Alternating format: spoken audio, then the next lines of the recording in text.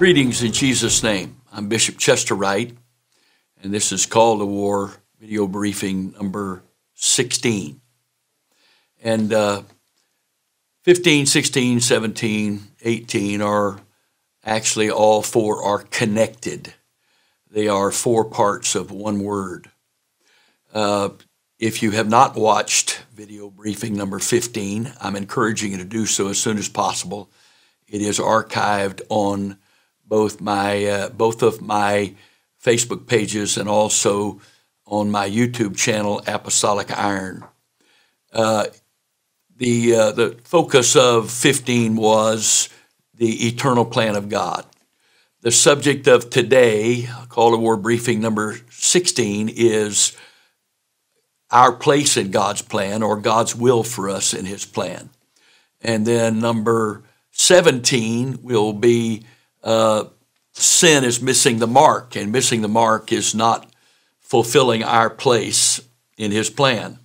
And then finally, Friday is activation day.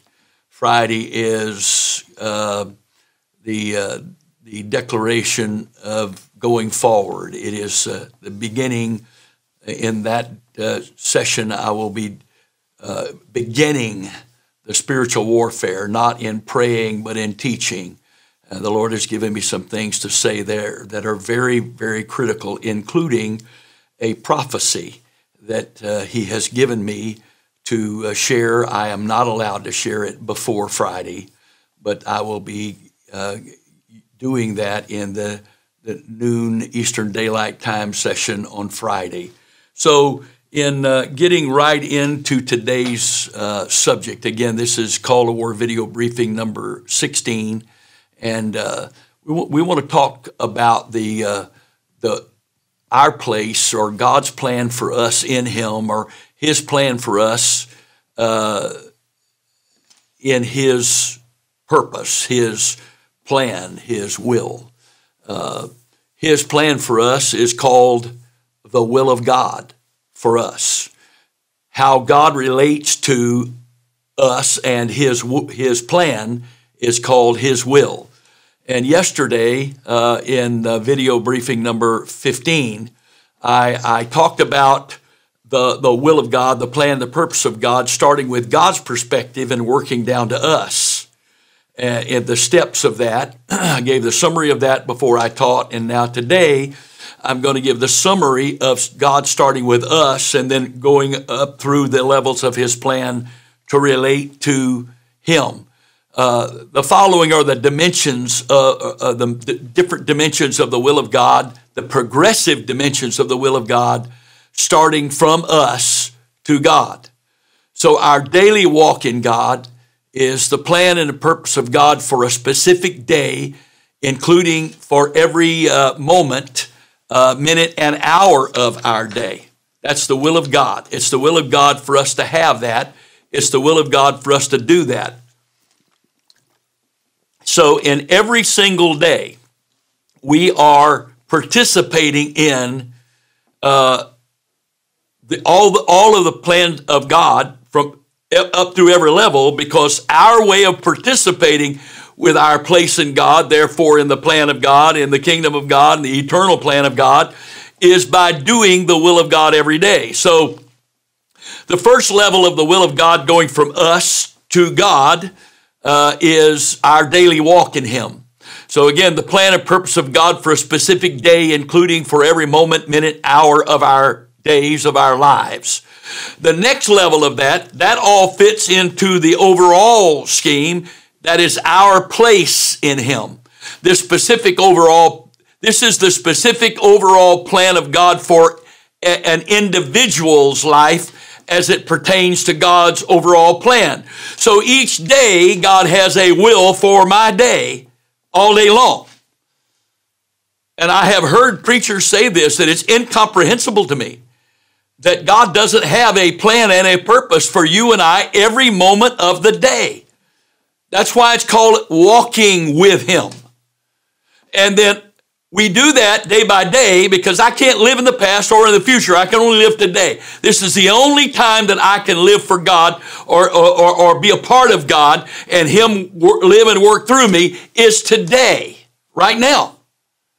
But this day is a part of this life that God had planned out for each one, has planned out for each one of us, where and how we fit into His overall will. But then each one of us individually fits in God's plan for His church.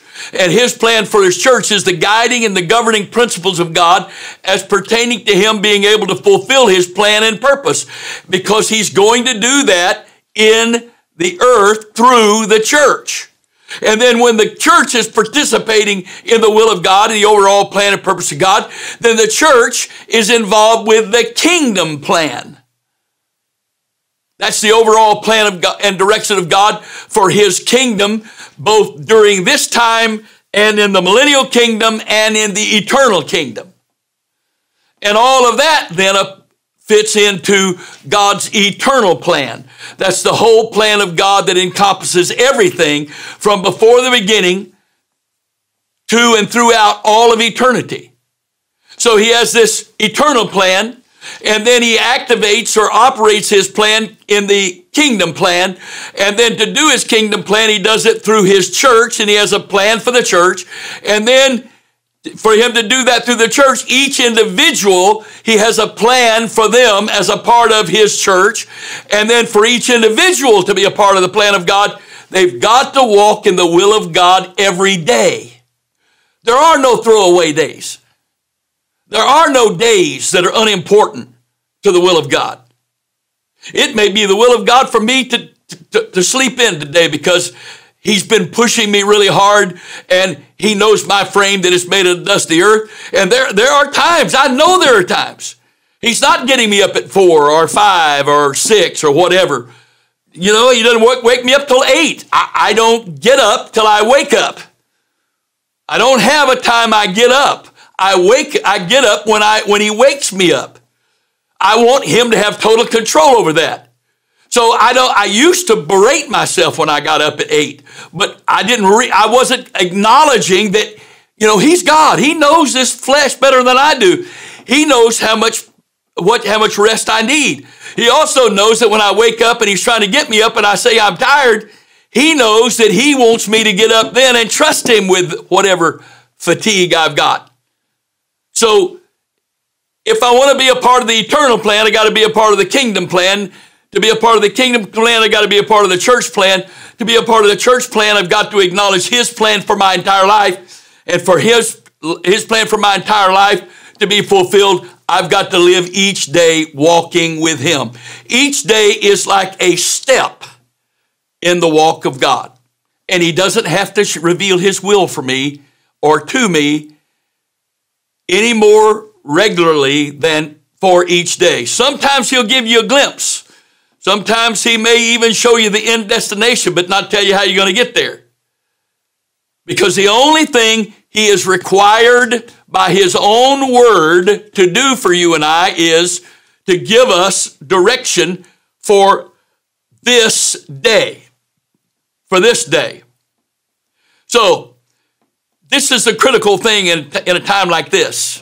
There is peace in God, but only peace in God in His will. If I'm out of His will, there is no peace. I cannot possibly have peace out of the will of God. And if I am in the will of God, I can't possibly not have peace. Because remember, we're talking about Jesus' peace. He said, my peace I leave you, not as I give you, not as the world gives. Because the peace of this world is only peace when there's no problems, no difficulties, no pain, no problem, no pressure. But God's peace is superior to all circumstances.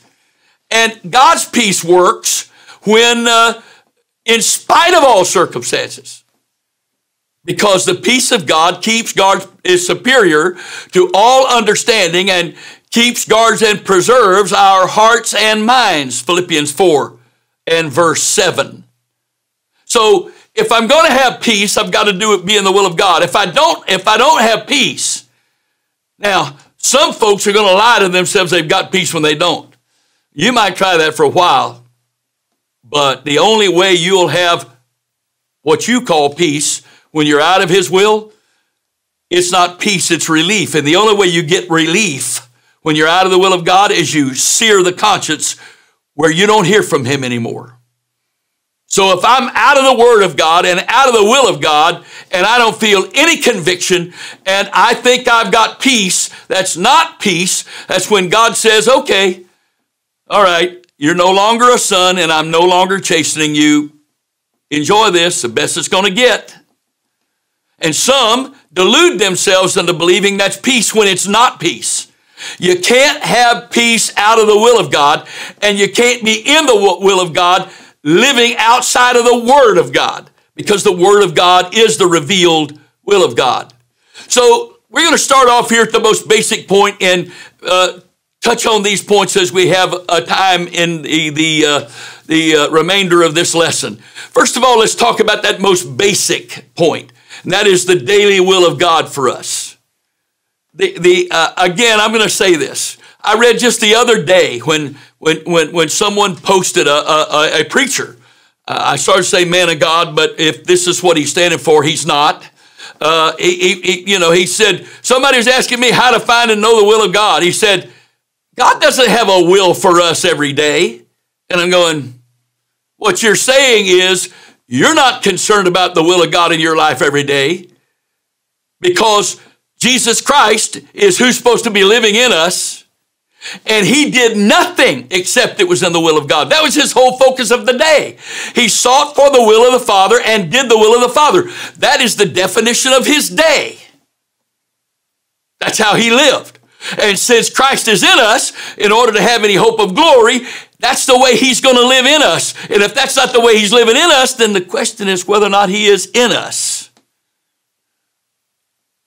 So the daily will of God for us is not about keeping a rule or law. It's about choices. So if I'm doing the will of God today, I am submitted to God all of my choices today. Now, some people claim that God speaks to them about everything. That's not the truth.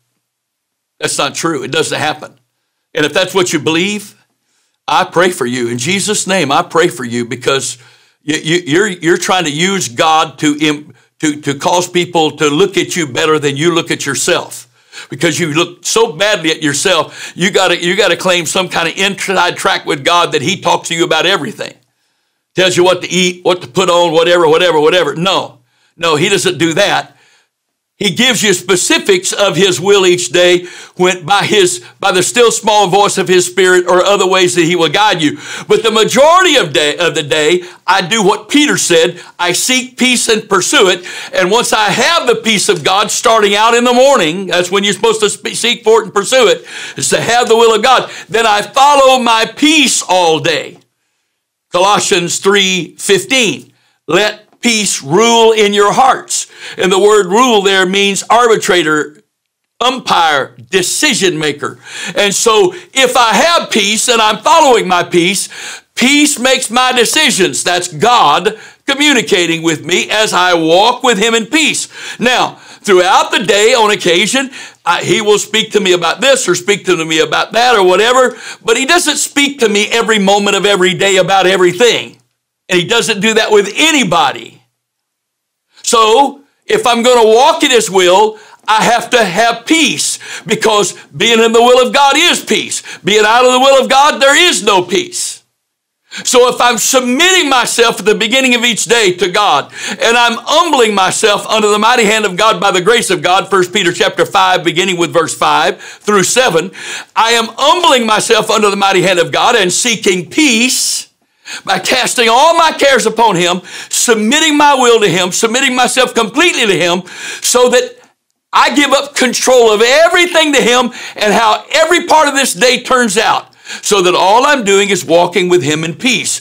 And if I do that, then there is nothing that happens today that I won't have confidence that he absolutely knew about in advance, and that if that's happened to me, good by our definition or bad by our definition, he knew about it in advance and he's got a purpose for it. Now, one of those really misquoted verses of the Bible is, yeah, that's the one right there, yeah. And we know Romans 8:28, that happens sometimes. Romans 8:28, and we know that all things work together for good to them that love God. And in too many people's lives, there's a period there. And what does that let them do? That lets them define what loving God means. Well, let me tell you something. If you're married, your spouse has got some kind of idea of what they think loving them is. And let me tell you where they got that from. They got that from Jesus, because he's the one that defines what loving him means. Jesus said in John 14:15, if you love me, keep my commandments. I can say all day long I love God, but if I'm not obeying the word of God, then I don't love God according to Jesus. According to Jesus. So they stop there, and we know that all things work together for good to them that love God. Wait, that's not the end of the verse. That verse doesn't apply to everybody. That verse is qualified. And we know that all things work together for good to them that love God and those that are called according to his purpose. So in order for me to have confidence that everything that happens in my life today is in the will of God, he knew about it in advance and I can have peace over it, I have got to love God by submitting myself to his authority, his word, and his will. His word is principle. The Spirit of the Lord takes his word and applies it to my life every day. That's called the will of God. The application of the word of God by the Spirit of God, directly or indirectly in my life, either by the voice of God or by the peace of God, is how I walk in the will of God today. Amen. And if I'm sitting at my chair in the afternoon about 4 o'clock and I get drowsy and take a nap, I'm not going to feel guilty over that if I'm walking in his will. I'm not. Now, I'm not going to live on the Fox News app or any other news app.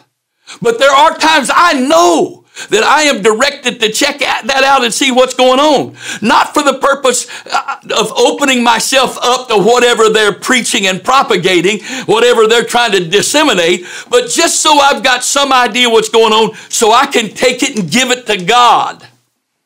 Because he doesn't call me to walk blind.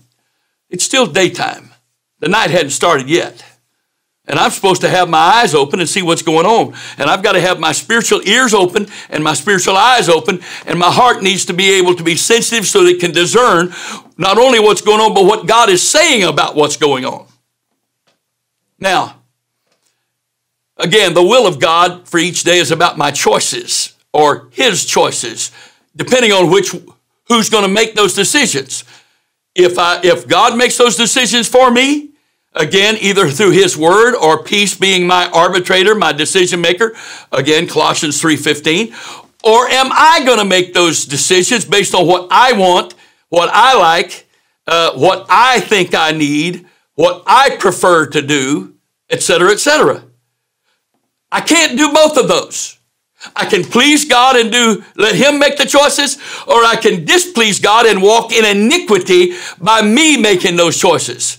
Come on, brother, right? It's not like that. Really?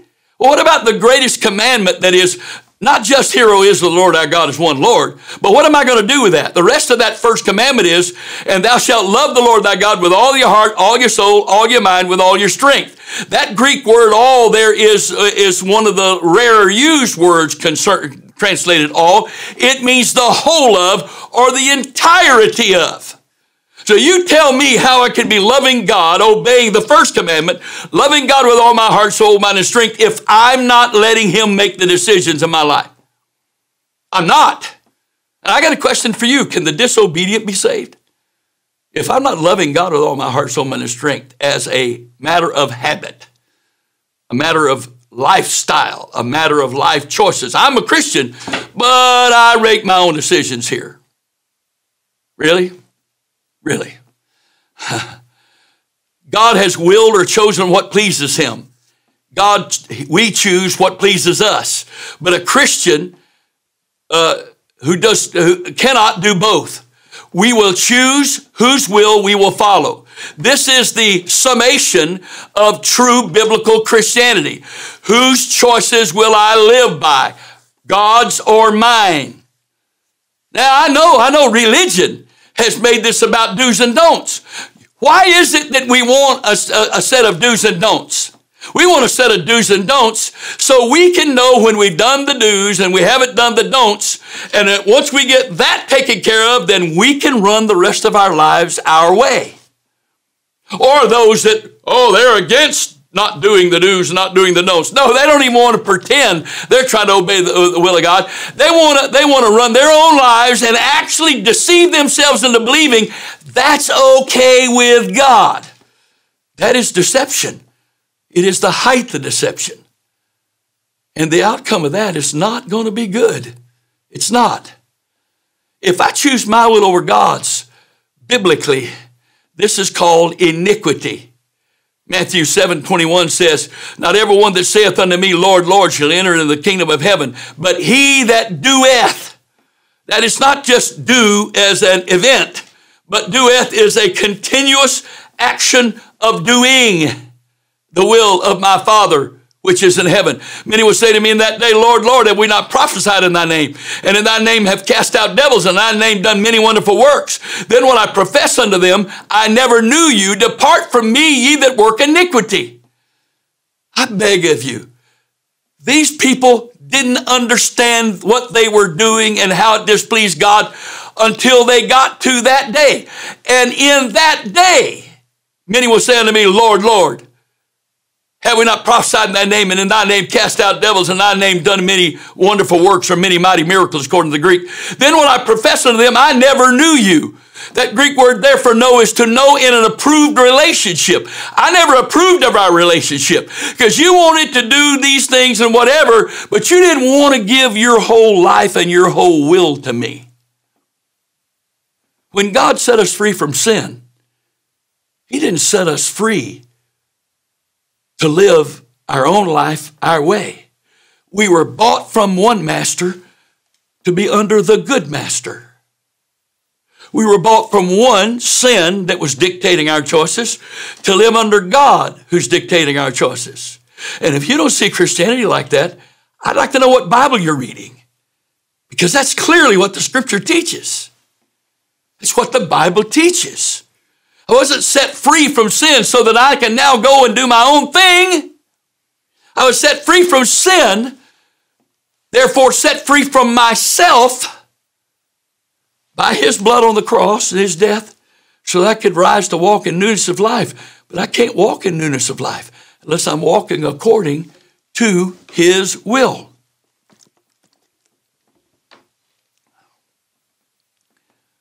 So he said, depart from me. I profess unto them, I never knew you. I never approved of our relationship. Depart from me, which is a proclamation of ejection. Ye that work iniquity. And what is iniquity? It's not doing the will of my Father which is in heaven. Doing. It's not a question of did or didn't. It's a question of doing or not doing the will of the Father which is in heaven. What is the key to finding and knowing truth? The scripture says, if I choose God's will over mine, then God is guaranteed that he will reveal truth to me. John 7:17. If any man will do his will, he shall know of the doctrine, whether it be of God or whether I speak of myself. If I choose my will over God's, then I open the door of my heart and mind to being deceived by a lie. If I'm doing my will, living for God, the way I think I am willing to do that and expect him to accept that, Cain, I've opened myself up to a lie. God's going to let a spirit of delusion come to me, and I will believe that lie and be damned because I have I have believed the lie that I can live my way and that God loves me enough to accept me just like I am, and that he's going to leave me like I am and let me live like I am. Not happening. It's not happening. Now, I agree that there are some religionists that absolutely hammer a brand new person coming, and they want to just, they want to clean the fish before they get him in the boat, so to speak, as the old saying is. I'm not talking about that. But God, he loves everybody just like they are, but he doesn't leave anybody like they are. And anybody that believes that they can be a child of God without change believes that Jesus lied when he said, except you repent, you shall all likewise perish, because the word repent means change. Change of mind, change of direction. So I can say I have faith all I want, but if there's no change in me, I don't have faith. Because if I believe God, I believe his word. I can't believe God without believing his word. If I don't believe his word, I don't believe in God. I can say all I want to say, but it's just delusion. If I don't believe God, I don't believe his word. If I don't believe his word, I don't believe God. If I'm not following his word, I'm not following God. If I'm following God, I'm following his word. And if I'm following God and his word, I'm following his will for me each day. And each one of us, the reason there's a different will of God for you and a different will of God for me is because each of us have a different place in his kingdom, and he is working out that place, our place in him, doing through us what he planned to do for us each day. I'm not supposed to go do what you do. I'm not called to pastor your church or attend your church or lead the music in your church or whatever. No, I'm not even called anymore to do that here at Antioch. That's not my place here anymore. I'm not the pastor of any of our works. That's not my place. It's not my place. So the will of God for me today would be different than the will of God for our three pastors here. Because each one of them has a different group of people and a different responsibility than I do. But every one of us has a will of God that's specific to us, that fits in the overall plan of God for our lives. And each of us individually, that individual plan fits into the plan of God for the church. And then all the churches fit into the plan of God for the kingdom. And everything being done in the kingdom of God here fits into the overall eternal plan of God. We are called to be conduits of the will of God in the earth. Matthew 6, verse 9 says, after this manner pray ye, our Father which art in heaven, thy kingdom come, thy will be done in earth as it is in heaven. Luke 11, 2, he said unto them, when you pray, say, our Father which art in heaven, hallowed be thy name, thy kingdom come, thy will be done as in heaven, so in earth. So the word will here is that we're supposed to be the conduit for praying into the atmosphere of the earth by the command of Jesus. In both places, when he said, when you pray, say, and then when you pray, after this manner pray ye. Both those words are in the imperative tense of command. It's not an option. If I'm in the will of God, I'm going to pray these things from somehow, some way every day, whether in the spirit or in the language of my mind or some of both as the Lord would lead. But it is the church of the living God, and then the local churches in their geographical areas, and then the individuals that are in that church, and then each one of us individually in our day as it fitting into our life are supposed to be a conduit for the will of God to be prayed into the earth. Thayer says this word will means what one wishes or is determined shall be done. Of the purpose of God to bless mankind through Christ. Of what God wishes to be done by us. The will, the choice, the inclination, the desire, the pleasure. This word is used in Revelation chapter 4, verses 10 and 11. The 24 elders fall down before him that sat on the throne and worship him that liveth forever and ever, and cast their crowns before the throne, saying, Thou art worthy, O Lord, to receive glory and honor and power, for thou hast created all things, and for thy pleasure, thy will. That's the Greek word there, same one that we're supposed to be praying in Matthew 6 and Luke 11. And for thy pleasure, they are and were created. So let's talk about doing the will of God. Hebrews 10 talks about the fact that Jesus came to do the will of God. in Romans 12 and verses 1 and 2. I beseech you therefore, brethren, by the mercies of God, that you present your bodies a living sacrifice, holy, acceptable unto God, which is your reasonable service. And be not conformed to this world, but be ye transformed by the renewing of your mind. What for? What purpose? The Greek word translated that is for this cause, on this account, for this purpose, that ye may prove what is that good and acceptable and perfect will of God. Those are not three different wills of God. Just like being baptized in the name of the Father and of the Son and of the Holy Ghost are not three different names. So the will of God is not three different wills. It's not the good will, the acceptable will, the perfect will. These are three adjectives defining the will of God. The only will of God. There's only one will of God. Now, Jesus talked about it being the will of the Father. There's only going to be one will in eternity. That's the will of the Father. And to qualify to be a part of that will in eternity, I've got to give myself daily to that will right now. Why? I am practicing living by that will that I'm going to live by for eternity. Lucifer got himself kicked out of heaven because there came a point where iniquity was found in his heart. What does that mean? There came a point when he wanted to make the decisions and not follow God's decisions. Well, let me tell you something right now. The only way any of us are going to go to heaven and stay in heaven is that we've learned to live by the will of God here. And you know, you can't be saved if you don't live by the will of God. There's no room in the eternal kingdom of God for any other will but the will of the Father. And that's why I've already read to you Matthew 7, 21 through 23. Jesus said the only one that's going to enter into the kingdom of heaven are those that do the will of my Father which is in heaven. And then his mother and his brethren and his sisters come one day, and they said, your mother and your brethren are without. They want to talk to you. He said, who are my mother and my brethren?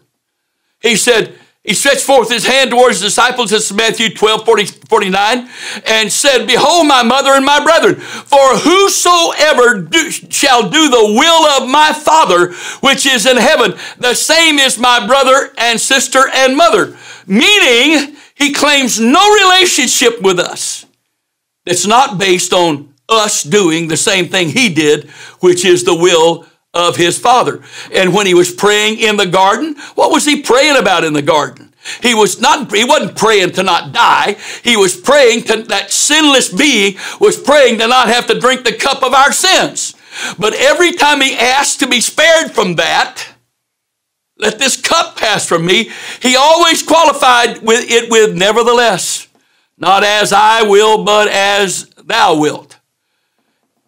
And one of the main purposes of having the baptism of the Holy Ghost is to be empowered by the Spirit of God, which is called grace, to be able to do what we cannot do ourselves. This is Philippians 2:13. We are empowered to do his will. For it is God which worketh in you both to will and to do of his good pleasure. The Greek word there translated pleasure is to determine as an active option to choose or to prefer. It is the root word for the Greek word thelema, will.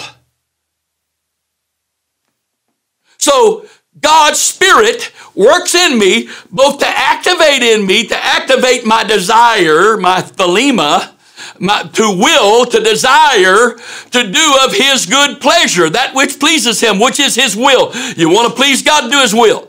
You don't do his will, then you're not pleasing to God no matter how much you think what you're doing is acceptable to him. It's not. It's not. Our personal place in God is his will for us, for our lives. And then each day is a step in that walk, which is his overall plan for us. Each day is a step. And I need to faithfully, obediently, submittedly, and happily walk this step today in his will to get me to my destination. And if I'm in the body of Christ, which is the church, that will mean I will be there at the church's destination. And if the church I'm a part of is a part of the body of Christ he claims, then we will be there for the destination of his kingdom, which means we're going to spend eternity as a part of his eternal plan. That's why the greatest commandments are, again, that we should give ourselves all of our heart, soul, mind, and strength to God. Colossians 4:12 says, Epaphras, who is one of you, a servant of Christ, saluteth you, always laboring fervently for you in prayers, that you may stand perfect and complete in all of the will of God. In all of the will of God. Acts 13:22. And when he had removed him, King Saul, he raised up unto them David to be their king, to whom also God gave testimony. We testify for God. God testifies for us, and said, I have found David the son of Jesse, a man after my own heart. And what's the qualification? What defines somebody that's after the heart of God? Which shall fulfill all my will.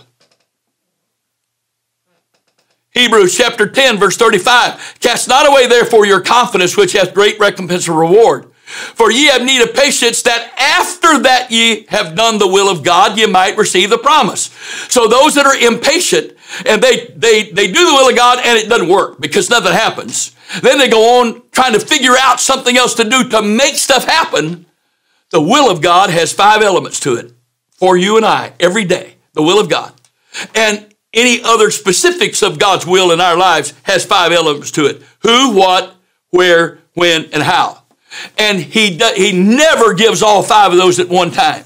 He uses the revelation of each one of those to control timing. So he usually starts out with who and what, but he doesn't tell where, when, or how. And so therefore, he uses that to get us praying, to get us thinking, to get us giving ourselves to him. Okay, God, I give this to you. I'm willing to do whatever. And then he reveals these others when it's time finally for them to be done. And he doesn't always give those 3 in the same order. He almost always starts with who and what. You do this. But I don't go do that right then. I wait till I get the revelation of where, when, and how. That's the will of God. That's the will of God. So I need patience after I've done the will of God to obtain the promise. And then 1 John 2, verse 15 says, love not the world, neither the things that are in the world. If any man love the world, the love of the Father is not in him. For all that is in the world, the lust of the flesh, the lust of the eyes, the pride of life, is not of the Father, but is of the world. Now, how do I know whether or not I'm loving the world rather than the Father? And the world passeth away, and the lust thereof. But he that doeth the will of God abideth forever. That's it right there. If I'm doing the will of God, I'm not loving the world. If I'm loving the things of the world, I'm not loving God. And if I'm loving the world, even though I claim to be a Christian, if I'm walking in my own will, walking after the lust of the flesh, my lust of my eyes, and the pride of my life, my self-sufficiency, I'm running my life, I'm making my own decisions, then when the world passes away, I am too. And I'm not going to be with Jesus forever because I have not done the will of the Father. And then finally, 1 Peter chapter 4, verse 1, for as much then as Christ has suffered for us in the flesh, arm yourselves likewise with the same mind. For he that has suffered in the flesh hath ceased from sin, that he no longer should live the rest of his time in the flesh to the lusts of men, but to the will of God. This is so critical, folks. This is so critical. Let's talk just kind of a review, and we'll go forward from this review. Let's talk about, again, the importance of the will of God in our daily lives. The will of God is the most important thing in a Christian's daily life. And for a biblical Christian, their life is really, really simple. They don't have to figure anything out. They don't have to make any complicated decisions. There's only one question that needs to be answered. Is this the will of God, or is not the will of God? Because if it's the will of God, he'll tell me how, he'll tell me where, he'll tell me when, if it's the will of God. If I don't know the how, when, and where, not counting just the who and the what, if I don't know the how, when, and where, then it's not the will of God, or it's not the timing for the will of God. And so therefore, Life is really simple as a Christian submitted to the will of God, because every decision comes down to this one question. Is this the will of God or is it not the will of God? Is the will of God for me to go on vacation? Yes or no? Well, guess what? Sometimes he says go. Okay, it's his will for us to go. Where is his will of God for him to go, for us to go? And so then I follow my peace and his direction, and I don't knock down doors and make all that happen. I watch as he directs and opens doors, and then wherever I go, I don't have to go in guilt, and I don't have to go in carnality. I can go and enjoy that time of rest and recreation for my body and soul and fellowship with my family or whoever else I'm with, because I'm in the will of God. Everything that we do that is not the will of God is ultimately our will. Everything. Everything that's not the will of God is ultimately our will.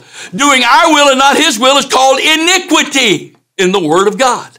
If our will does not line up to God's will, then we make ourselves adversaries of God, his plan, and his purpose. There's no middle ground here. I'm sorry. There's no middle ground. Biblically, there's no middle ground. I'm either doing the will of God or I'm not doing the will of God. And as I was raised in Pentecost all my life, it was just a given that it was accepted. You had two lives. You had the spiritual life, you had the secular life. And you did the will of God for the spiritual life. So you went to church whenever there was services, and you prayed every morning, and you read the scripture a little bit every morning. And once you paid your dues, the rest of the time is yours to run. Show me that in the book. That's a lie. That's iniquity. God never endorsed this separation of life into spiritual and carnal. Carnal. It's not spiritual and secular. Paul in Romans 8 calls it spiritual and carnal. And carnality is enmity with God. And carnality is a child of God running their own lives their way. Seeking for and becoming totally submitted to the will of God must be the foremost priority of any and every believer every day. But we can and must choose to seek for and surrender to the will of God when he reveals it. Because God will never overpower us and never force us to surrender. Now, I've said this before, I'll say it to you again. Because of free will, you and I have the right to decide. But when we make decisions that are outside of his will, he has all the authority he needs to not let those decisions work. In fact, he becomes the enemy of those decisions. God resists the proud and gives grace to the humble. 1 Peter 5:5. What does that mean? Everything I'm in control of, he's the enemy of. Everything he's in control of, he blesses. It's that simple, really. It's that simple. So if I'm making my own decision what to preach, well, I better be a good preacher in my own humanity because he's not helping. If we're running our own church services and we're planning them all, then I sure better be a professional at doing that because he's the adversary of it. And all he has to do to be the adversary of it is just be vacant. You say, well, that's not possible. How about the Laodicean church? They were having church. They were fellowshipping. And God wasn't even present, and they didn't even know it. God has control over all circumstances and situations. You have control over your will to either exercise it on your own or submit it to God. But that's where the end of your autonomy is, because you and I cannot make our will happen. Oh, we can try, and the most damning thing that can ever happen to us is for us to think we accomplished that. Why? Because all that does is reinforce our determination to do our own will, which becomes delusion. And once I get to delusion, there's no way to be saved. His control over situations, circumstances may effectively limit our available choices, but he has committed to never overpower us and override our right to choose. It is one thing to follow the tenets of a religion, but daily doing the will of God, of the Father, is completely different. We must never forget this. I can be obedient to the commands of God without actually surrendering the control of the decision-making of my life over to God. And so when we take the Word of God and make it into a list of religious do's and don'ts, oh yeah, there's shalls and shall not in the book. But doing the shalls and not doing the shall nots successfully is not, my flesh can't get the credit for that. I can't earn that or deserve that. The only way I can successfully do the shalls and successfully not do the shall nots is by the empowerment of God and His grace. They couldn't do it in the Old Testament. Having begun in the Spirit, Paul said to the Galatians, are you now made perfect by the flesh? So you had to submit yourself to God to receive the baptism of the Holy Ghost. But at what point was it okay with God for you to take back over control? Never. It's never okay with Him. Paul called it being bewitched, which is deceived. Having a cloud brought over your mind so that you can't see clearly anymore. You can't. So I can do the do's and not do the don'ts without being submitted to the will of God. And religion honors that. They honor that. The rich young ruler. Good master, what do I have to do to inherit eternal life? He said, why do you call me good? He said, go and keep all the commandments. Oh, phew, I've done all those since my youth up. Oh, wait, one more thing. The scripture says, and he loved him and said, go sell everything you've got, give it to the poor and come follow me. Wait a minute. I've been doing the do's, not doing the don'ts, but I'm not willing to surrender my life to you like that. Not willing to do it. We've been given the power, right, and responsibility to make choices. But we are accountable for every choice. Right choices in the will of God, empowered by God, please God. Wrong choices made by our will, as influenced by the lust of our eyes, the lust of our flesh, and the pride of our life. They don't displease God, and they're called sin. Every single day, every single daily choice is always an exercise of our will. We cannot separate our will from our choices and our choices from our will. God will not, and no one else can violate our will, our power to choose. Nobody has a right to make my choices but me. And I'm the only one that can decide whether or not I'm going to submit those choices to God's choices or make those choices myself. Nobody, no preacher, no church, no government, nobody has the right to overpower my choices and make my choices for me. Why? Because whether or not I make my choice to obey the will of God or not is always going to be a test of my submission to the will of God. Every action or lack of action is a product of choice. Every action or lack of action is a product of choice. Whether we have consciously or subconsciously made that choice, we made a choice. We exercised our will. So I'm either going to submit to God. Now, when Paul said, I die daily, how did Jesus die? Well, it wasn't the cross that is the cause of death. He died in the garden when he submitted his will. That's where the death took place. When I'm crucified with Christ, I don't have to find a cross to get myself nailed to. All I have to do is submit myself to the will of God every day and die out to my own will at the start of every day. And when I do that, then I can live by the will of God the rest of the day. And I can declare myself crucified with Christ because I'm not living my life anymore. He's living his life through me. And I'm not operating by my faith anymore. The faith of the Son of God is the one that's flowing through me and being done through me.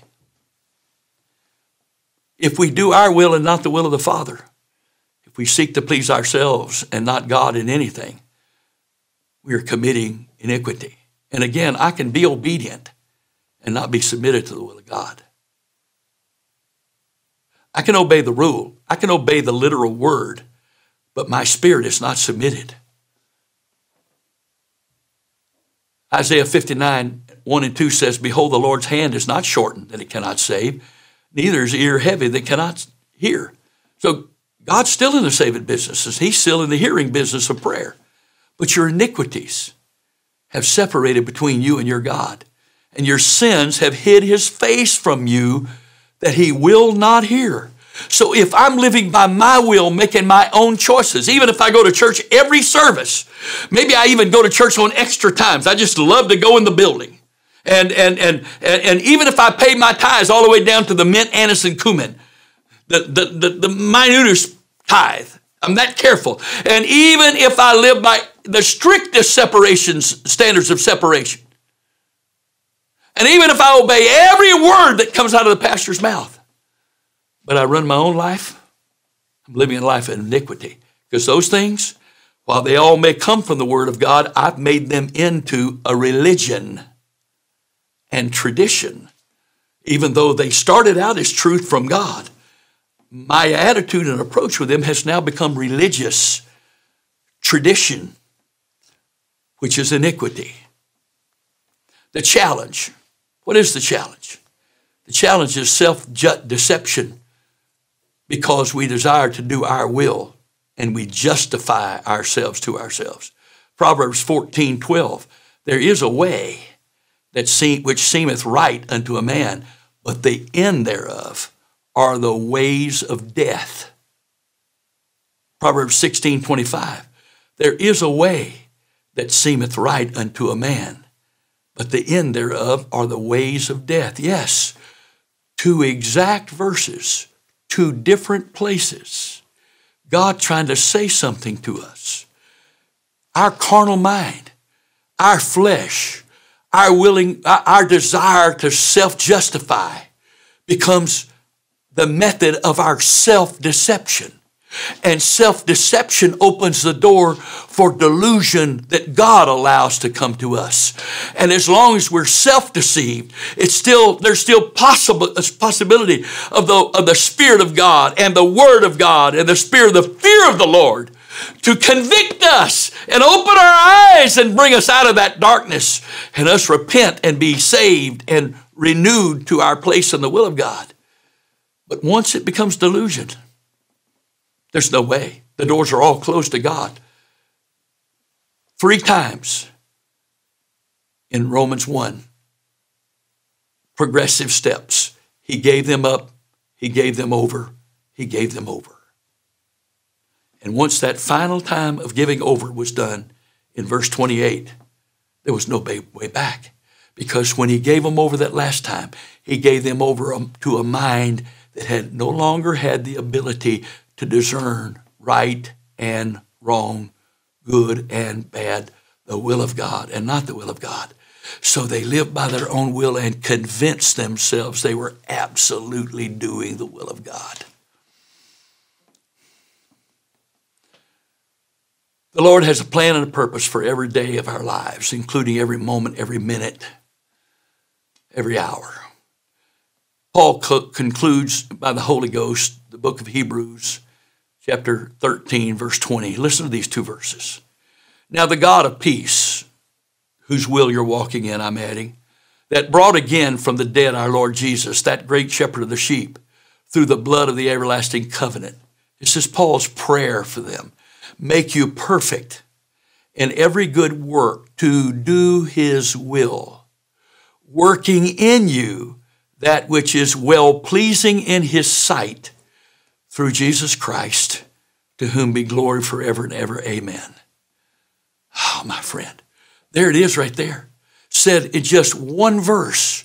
This whole lesson can be summed up in just that one verse. If I would seek to understand that, seek the Holy Ghost to implement that in my life, seek to submit myself to that, surrender to that God would, the God of peace, make you perfect in every good work to do his will, working in you that which is well-pleasing in his sight, not my sight, his sight. He's the one that defines what the will of God is. Through Jesus Christ. How do I get to that? I have to do that by surrendering my day to God. Listen to this. James chapter 4, verse 13. He compares our view of the day, our day, to his view of our day. Go to now, ye that say, today or tomorrow we will go into such a city and continue there a year and buy and sell and get gain. That's man making his own decisions. None of those things in and of themselves is sin unless it's not the will of God for you to be in that city and to continue there a year and buy and sell and get gain in that city that year. Then it becomes sin, not because of what you're doing, but because you're not doing the will of God. Because anytime I'm not doing the will of God, I'm committing two sins. I'm someplace I'm not supposed to be, doing that which he has not ordered and directed. But that also means, therefore, since I'm not God and I'm not omnipresent, there is someplace I'm supposed to be doing what he has determined I'm supposed to do that day at that time in that place. So I've committed two evils here, two sins, one decision, two results. I'm doing things, I'm in the way of something else that's supposed to be the will of God in that day, and I'm not where I'm supposed to be doing the will of God. So go to now, ye that say today or tomorrow, we will go into such a city and continue there a year and buy and sell and get gain. Whereas ye know not what shall be on the morrow. For what is your life? It is even a vapor that appeareth for a little time and then vanisheth away. For that, because of this, you make your plans for the day, but you don't even know what your life is going to be like because it's just a vapor. The only thing that holds your life together, the only thing that keeps your heart beating and your lungs working and breath going in and out and your mind conscious is God. And I can take those gifts he gives to every human being every day, no matter how vile or righteous they may be in him. And I can take those gifts. Every breath is a gift. Every beat of my heart's a gift because I control no beats of my heart, and I can't really control the need to breathe because I can try to hold my breath, but I got to breathe. I'm going to breathe. So I could take this life that's a gift I didn't earn or deserve. I didn't get myself here. And I could take the gifts of every breath and the gift of every beat of my heart, and I could do with them what I want. But they're just a vapor because all of that came from God and God alone. Just a vapor. And because we're supposed to understand this, that we're not supposed to run our own lives and make our own decisions because our life is just a vapor and we have no control over continuing to be able to breathe. Because Ecclesiastes says, no man has the power in death to retain his spirit, retain his own spirit. Nobody can keep themselves from dying. It's appointed unto man wants to die. We can't even do our own will in dying. You say, what about those that take their lives? Well, that's a good discussion, which I'll go to later. Because if you don't think God knew when he set the appointment that person knew that heart, he didn't control their decisions. But if you don't think God knew in his foreknowledge that they were going to make that decision, yeah, right. For that ye ought to say, if the Lord will, we shall live and do this or that. But now you rejoice in your boastings. I'm going to go do this. I made this decision. I did that. All such rejoicing is evil. All such rejoicing is glorying in our iniquities of doing our will and not God's.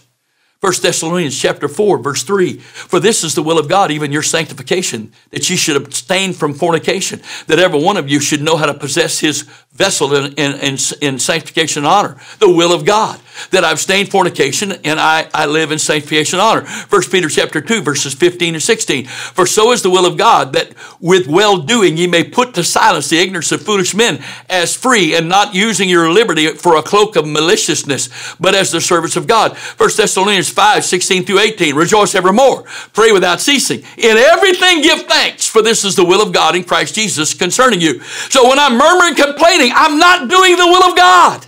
Because I'm saying that God's not in control, or at least I'm not in his control, because I won't surrender myself to him and trust him with every moment and every day. Hebrews 13, 15, 16. By him, therefore, let us offer the sacrifice of praise to God continually. That is the fruit of our lips, giving thanks to his name. But to do good and to communicate, and the word communicate there is not just speaking, but is to give ourselves to others or him through us. Forget not, for with such sacrifices God is well pleased. And then in John 17, 16 through 18, it says, Jesus answered them and said, my doctrine is not mine, but his that sent me. If any man will do his will, he shall know of the doctrine, whether it be of God or whether, That's not Corona, whether I speak of myself. He that speaketh of himself seeketh not seeketh his own will, but he that seeketh his own will that sent him. I'm going to read this again. This is too important. John 17, verse 6. I was trying to keep from sneezing. Jesus answered them, this is verse 16, John 7, and said, my doctrine is not mine, but his that sent me. If any man will do his will, he shall know of the doctrine, whether it be of God or whether I speak of myself. He that speaketh of himself seeketh his own glory. But he that seeketh his glory that sent him, the same is true, and no unrighteousness is in him. John 9:31. Now we know that God heareth not sinners. Hello, point blank, period. But if any man be a worshiper of God and doeth his will, him he heareth. We wonder why prayer doesn't work. We hear about prayer and why it works, but we pray and it doesn't work. But we're not willing to look in the Word of God and let the Word of God show us why our prayer doesn't work. Again, Philippians 2:13, for it is God which worketh in us both the will, or in you both the will and to do of his good pleasure. In Jesus' name. 1 John chapter 5, verse 14 says, and this is the confidence we have in him, that if we ask anything according to his will, he heareth us. And if we know that if he hear us, and if we know that he hear us, whatsoever we ask, we know that we have the petitions that we desired of him. Why? Because what we desire is the will of God that we've surrendered to. So when we surrender to the will of God, God puts his will in our hearts, and then we pray and speak his will into existence as he commanded us to do in Matthew 6 and in Luke 11. Again, there is no peace outside of his will. There's only peace in his will. And what is his will? It's the will of God for all men to be saved. No one will be eternally lost by God's choice.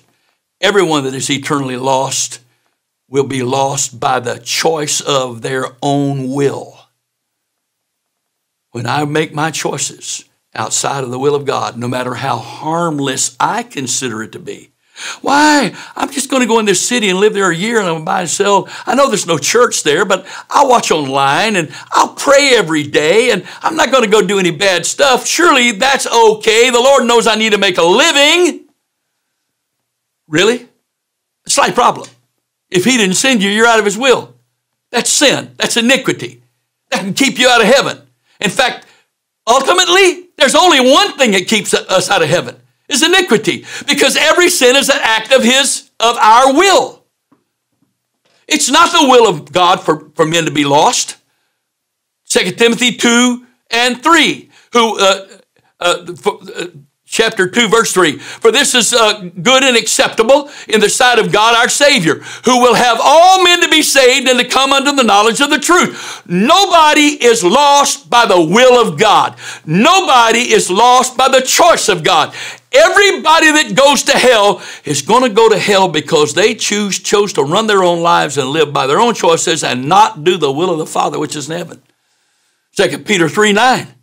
It's not the will of God. It's not. The Lord's not slack concerning his promises. Some men count slackness, but is long-suffering to usward, not willing that any should perish, but that all should come to repentance.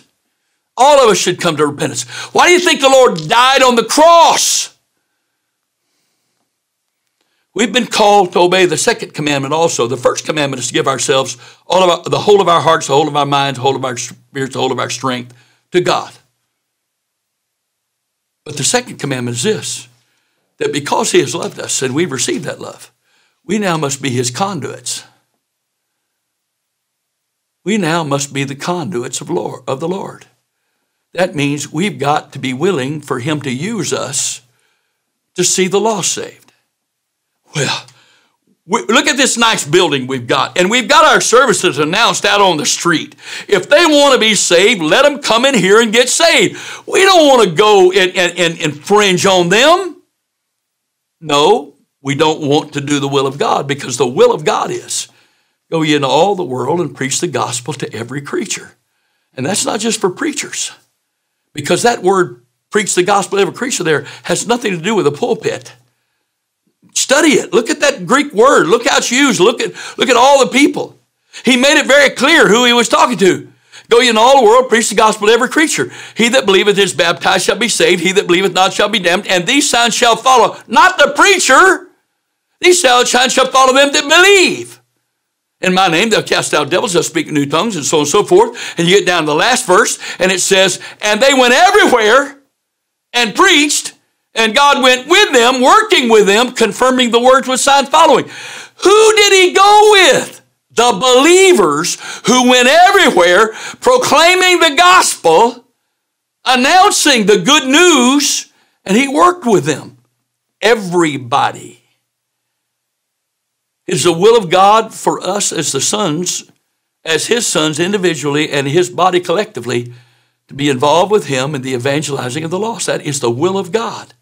If I'm not doing that, I'm out of the will of God. He commanded us to pray. He said the harvest truly is plenteous, but the laborers are few. There's a song, my house is full, but my field is empty. Who will go and work for me today? So he commanded us to pray. Pray ye therefore, the Lord of the harvest, that he would compel, thrust out, force out of the house, into the field, the laborers into his harvest field. The question isn't just, are we going? The question is, are we praying for the laborers to go?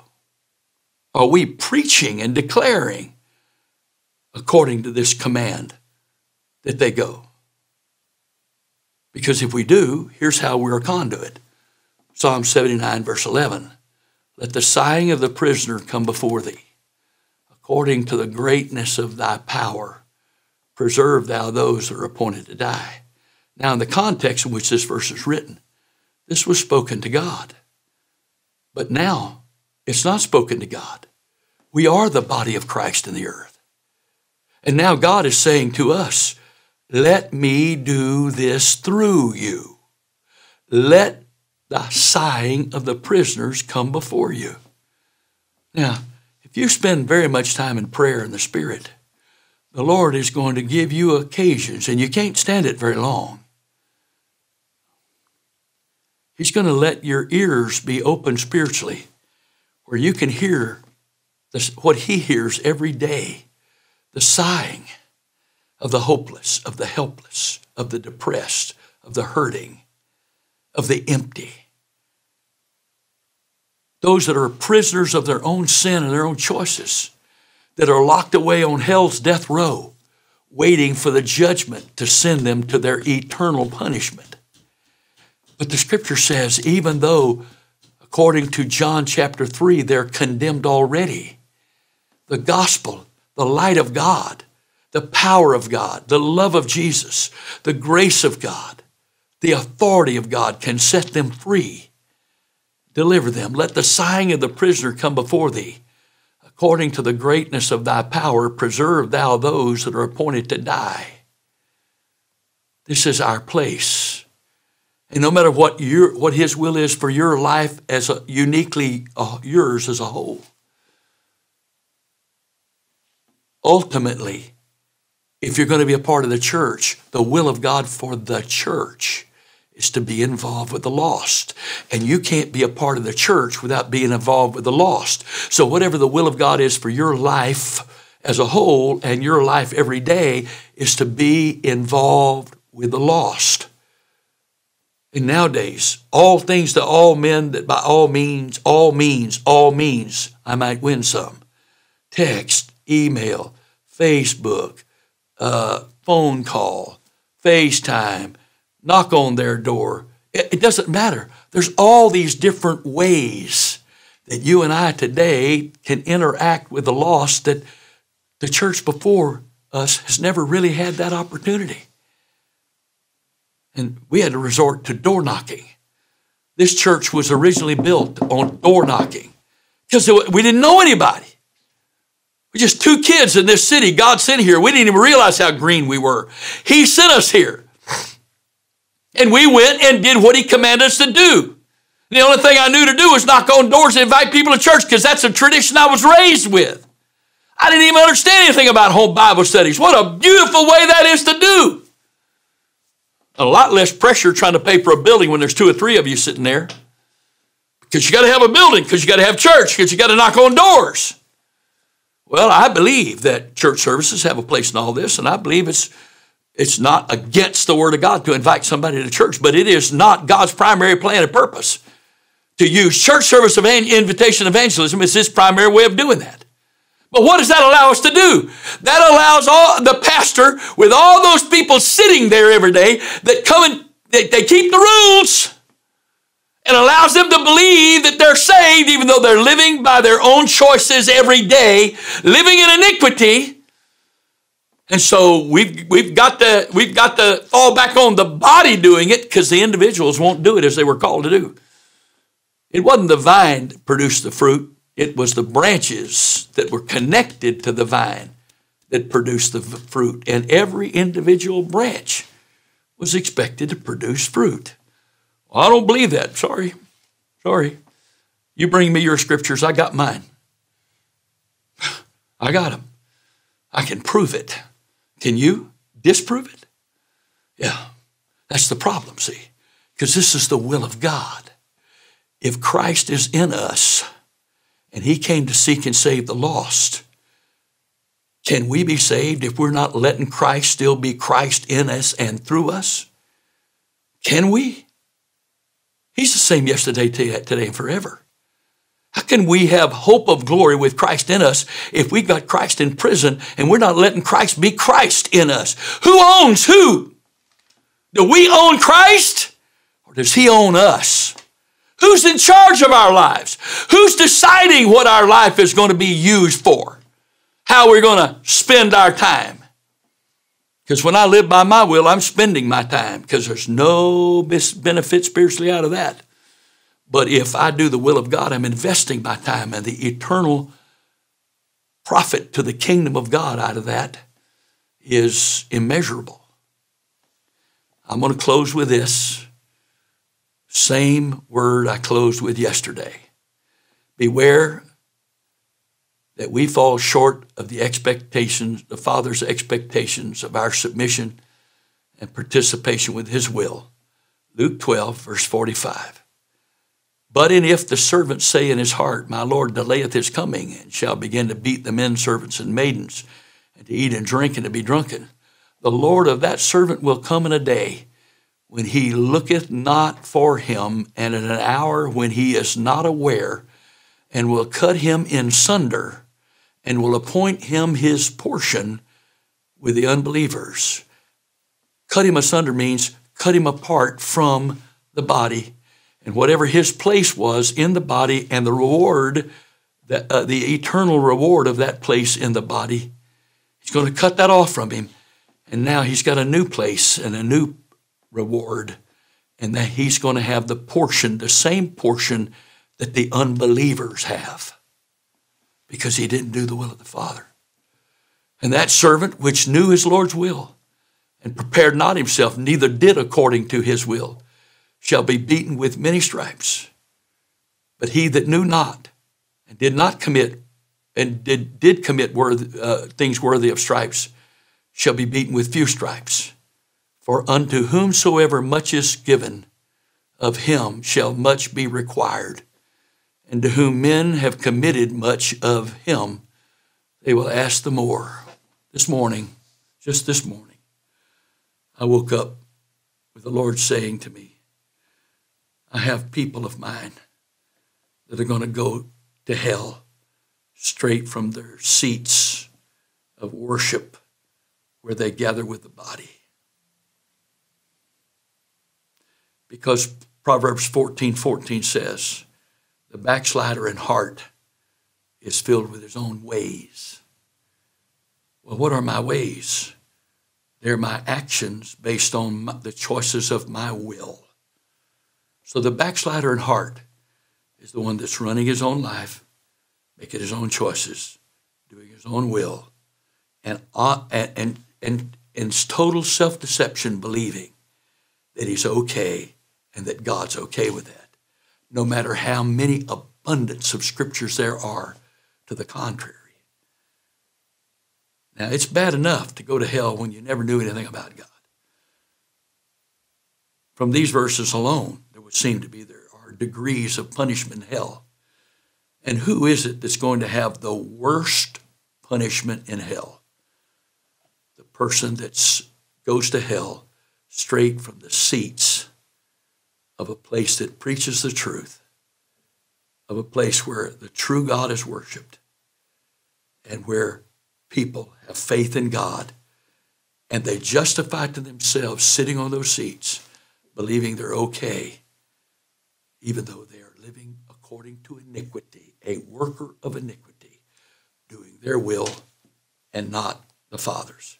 Jesus said, many will say to me in that day, Lord, Lord. The Lord is the supreme ruler of the universe. And the Greek's definition of the word Lord there also means the one who owns you and is in control of your life. Look it up. So if he's your Lord, he's making the decision, he's running your life. If he's not making your decisions and running your life, then he's not your Lord, and he can't save you. In the name of the Lord Jesus Christ today, I loose the spirit of the fear of the Lord, the spirit of conviction of sin. I loose the sight and light from the Lord to open our eyes and let us see. I loose the grace of God upon us to empower us to receive conviction from God and believe the word of God and to repent by the grace of God that we might be saved. In the name of the Lord Jesus Christ. In the name of the Lord Jesus Christ. I beg of you, my brother and sister, let God open the eyes of your mind and your heart and your spirit, your soul, that you might see. And open your ears that you might hear what the Spirit is saying to the church. And open your heart to perceive, receive, and believe, that you might repent and die out to your will and give yourself to the will of the Father. Today, starting today, and every day the rest of your life. God bless you in Jesus' name. I love you, but far more important than that, Jesus loves you enough to have the truth spoken to you. Amen.